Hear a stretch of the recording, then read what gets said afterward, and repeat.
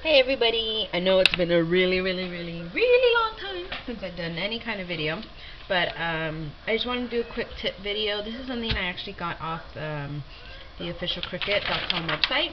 This is a way to restick your mats.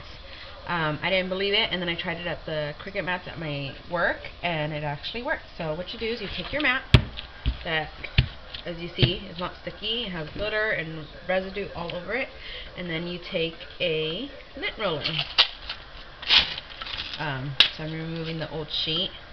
And they say lint roll your mats and it'll be sticky again.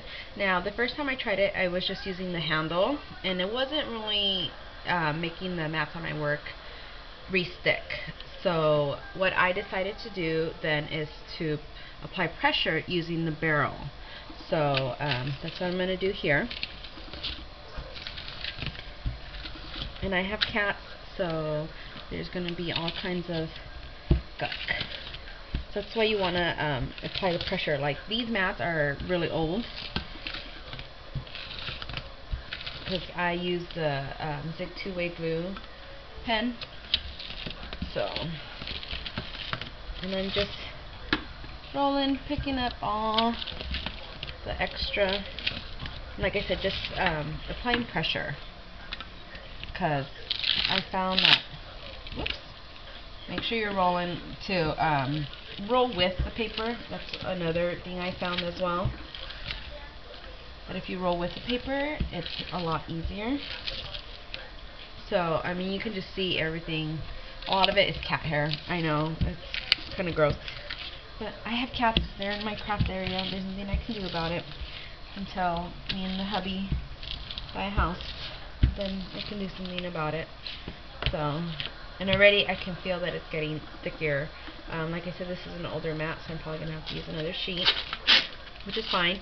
And this is a little nicer lint roller. I got it at Costco in like a package deal. Whoopsie, I'm rolling the wrong way with the this is supposed to be like a cat or a pet one. And just keep rolling until it gets sticky again. And it's just going to be picking up all the extra particles, paper.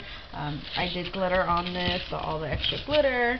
And this is just another cheap way. Like I said, you can even use, starting to stick. At my work, we only had a little cheap dollar store lint roller, which I'm like, that was a deal for them. So, and already I can tell my mat is getting so much, like, it's not as sticky as when I first bought it, but already it's starting to stick to me. And you just, like I said, keep going until you get it as sticky as you can. So, if you don't want to spend money on the Zig 2-way glue pens or the spray adhesive, which I know Custom Prop sell and some of the other websites, this is another. I can already feel it's, I mean, look at that.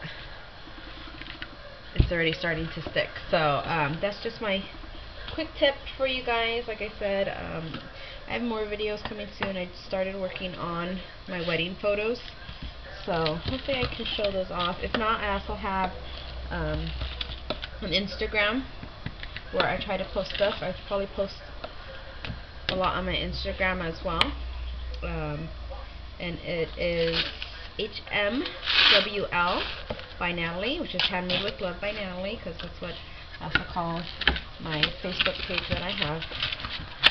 So, if you guys want to, you can follow me on Instagram. You can find me on Facebook, HMWL by Natalie.com. And already I can feel how much more sticky. So I'm going to do my other mats as well. So that's just my tip for you guys. Alright, bye.